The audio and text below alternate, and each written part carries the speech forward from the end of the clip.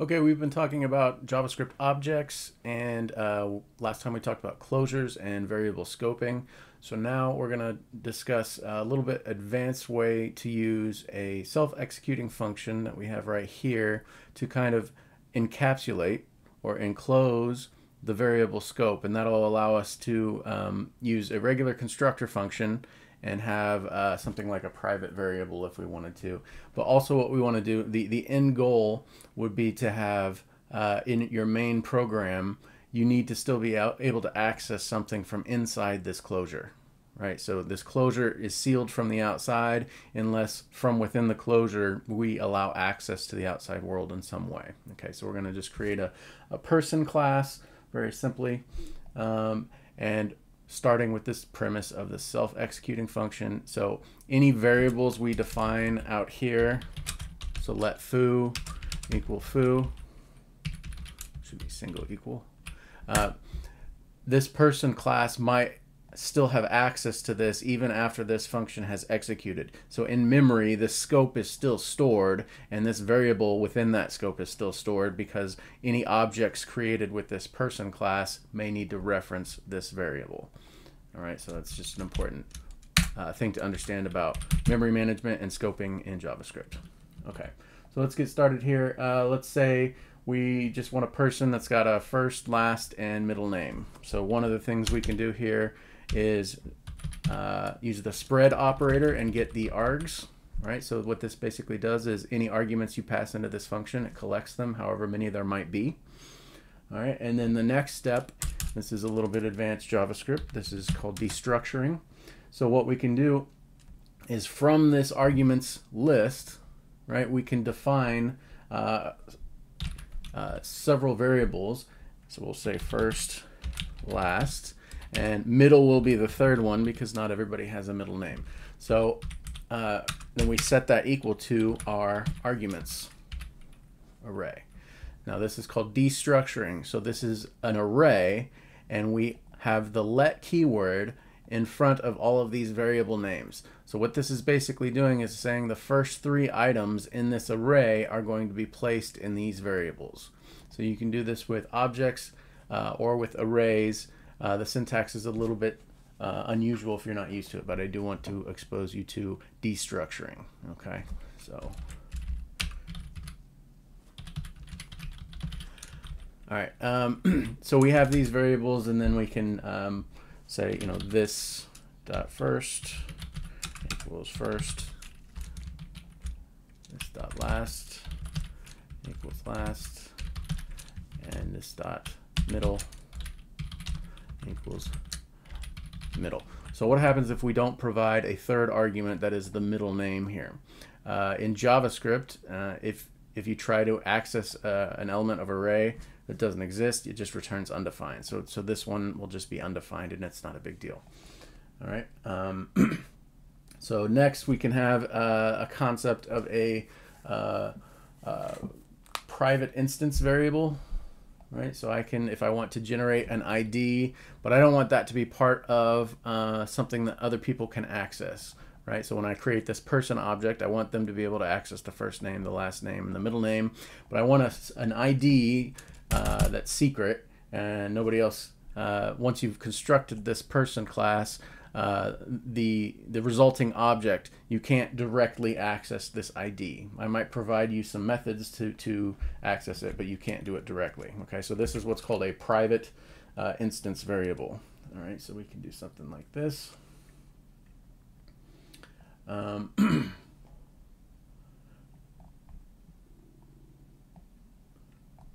going to generate an ID. So this is a private instance.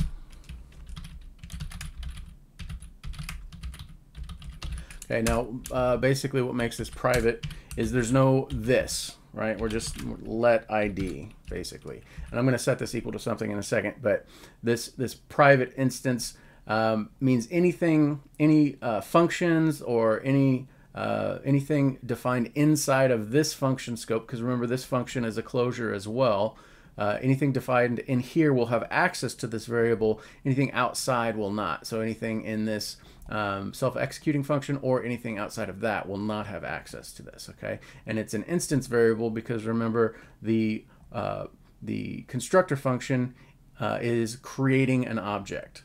All right, so this is going to be a brand new object. And so this ID is going to be different every single time this function runs. Okay, so every time you create a person, we're going to create a new specific ID for that particular instance of an object. Okay, so one of the things we want to do is make a generate ID function, right? Now this generate ID function, if we wanted to make it, it's going to be the same function for every class, so we don't really need to have it private. If we put the function inside here, this would be an instance method, right? We attach it to this, or here we can have it be a private static method. Okay, so this is private because it's not attached to our person object, right? And it's a static method, meaning it's the same for all instances. Okay, so private static. Now, what do we want to do here? This just generates an ID. We return math.floor, math.random times 1,000, a million. So this generates a number between 0 and 1,000,000, not including 1,000,000. It takes the floor. So it's a random ID. So again, generally speaking, you wouldn't want to use this in production because there's a possibility of collisions, but this is just for demonstration purposes, okay? So we're generating an ID, and that is private static method. It's private again because nobody has access to it except when you're creating one of these persons, one of these people objects. So let's call this generate ID like that. Now, if for some reason we did want to make this a public static method, right? So public means once I've created these, once I have access to this person constructor function, I also want access to this generate ID function. What I can do is I can say person dot and then generate ID and set that equal to generate ID.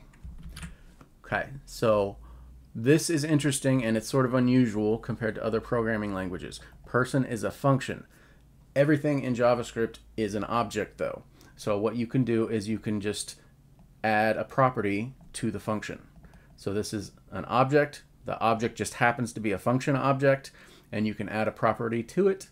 And then that means outside in the main program, we can create a person like this, or we could also just say person.generate ID, and we would be able to access this function. Okay, now it's the same function for every single person that you create, which is why it's outside of the person function. If we had a function that was specific to the information of this particular individual, that would be instance methods.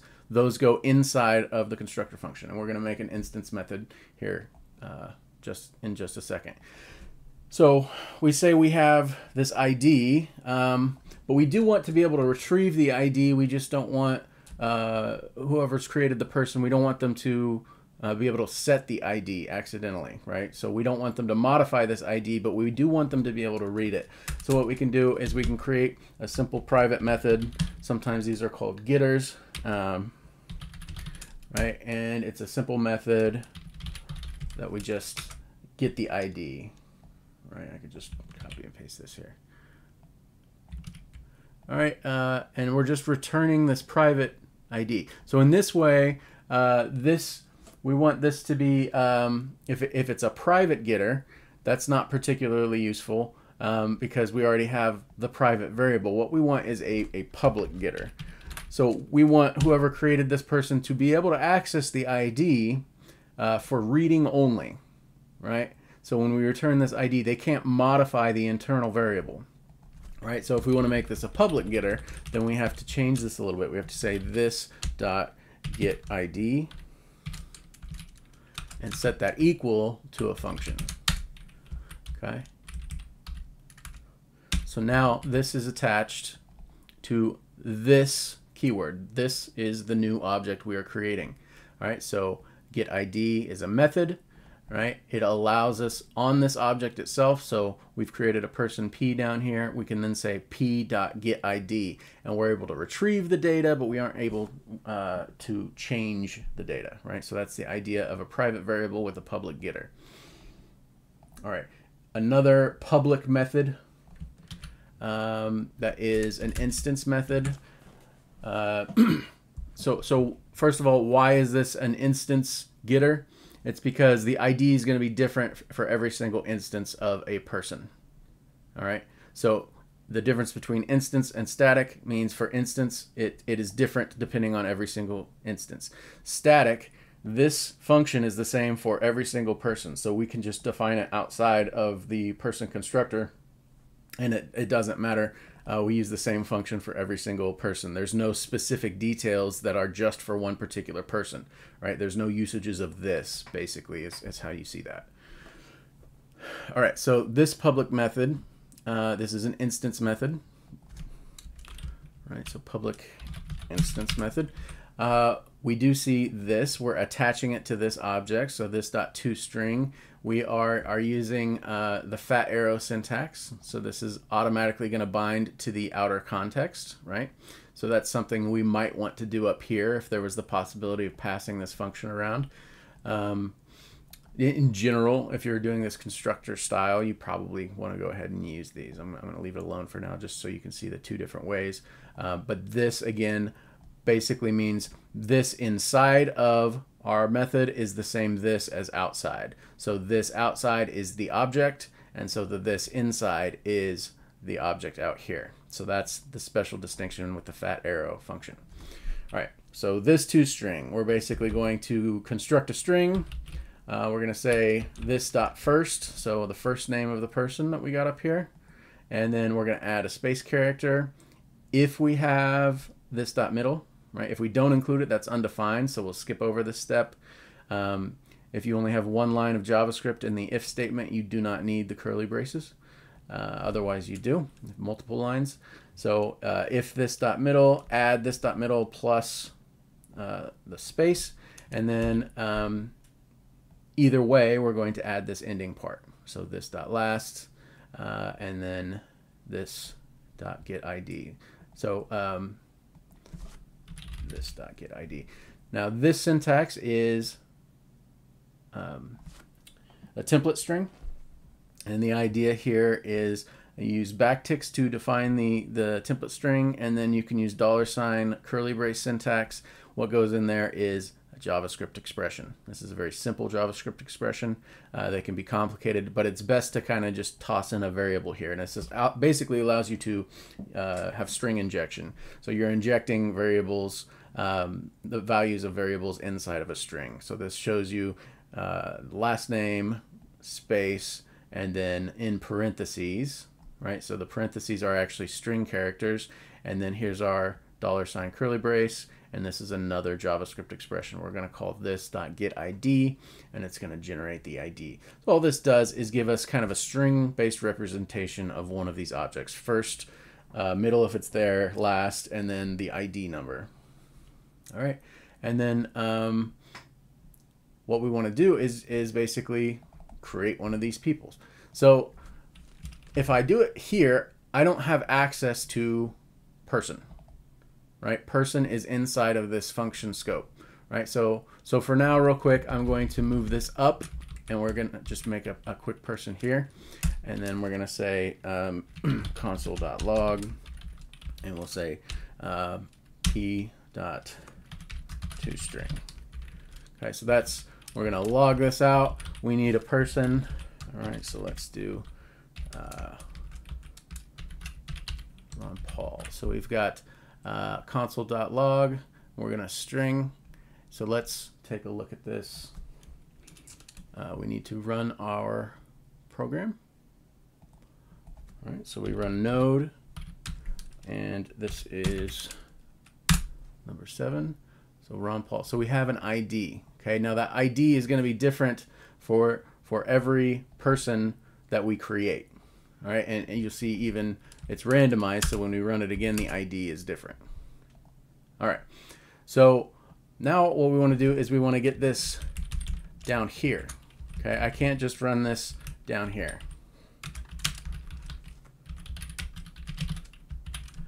All right. If I try to run this, we get an error, right? That's because of the closure-based encapsulation. This is sealed from the outer scope, right? That's what this function closure creation does. So every function is a closure.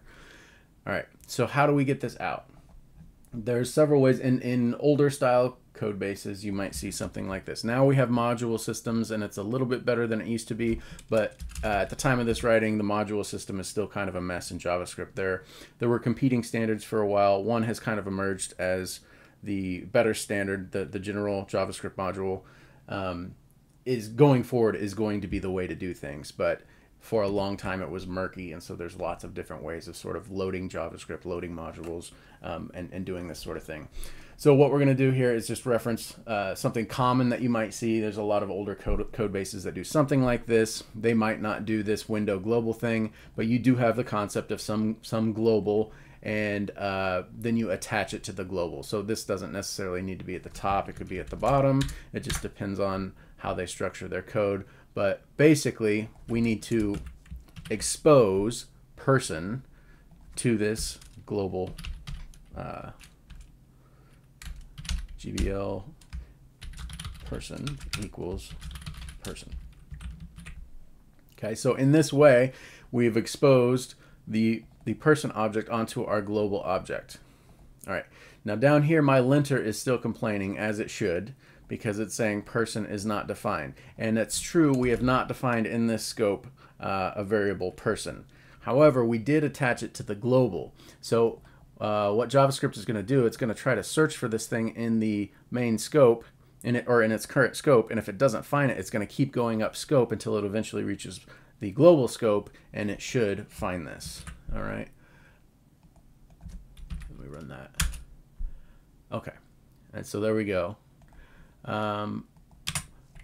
It did in fact access that. Now, it is probably a bad practice to just rely on the global scope, and your linter will usually be set up to complain about that sort of thing. So you might want to do something like this: let person equal, but then you have to get your global again, right? So we have to do this. And let person equal GBL dot person. All right, so now the linter doesn't complain. We haven't really changed things much other than declaring a local variable in the local scope that is also what we have on the global variable, but that satisfies our linter and it doesn't complain. All right, and then also just to demonstrate person.generateID, right? This is what makes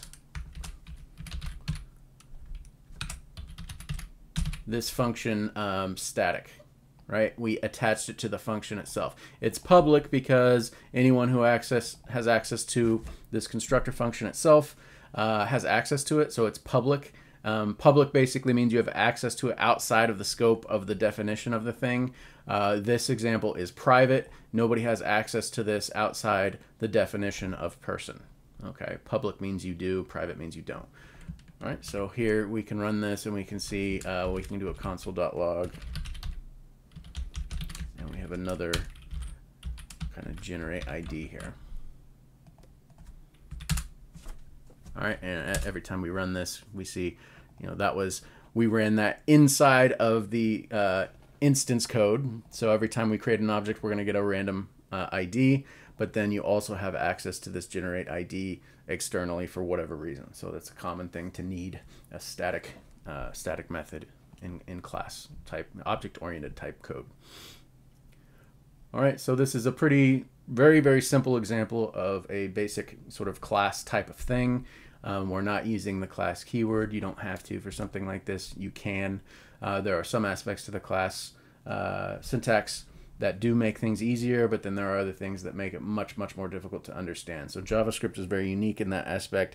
It's evolved quite a bit over the years, and there are pros and cons to a lot of the constructs. So trying to give you a general view of a little bit of historical JavaScript, and then also talk about some of the newer features as well. All right, so one more time through the code. We have a self-executing function, public static generate ID. So the only reason this is public here, at this point it's not public. It only becomes public when we attach it to our constructor function. Our constructor function is basically like what you would commonly think of as a class in other programming languages. So we're creating objects with this. We want to use the new keyword. If we don't, if we want to avoid having to use the new keyword, we have you know, this type of thing. So if it's not a new target, then we go ahead and say new, and that would allow us to do to eliminate the use of new here if we wanted to. This would be more like, I don't know, in Python you don't have to use a new keyword to create objects, right? And so we get the same style of output.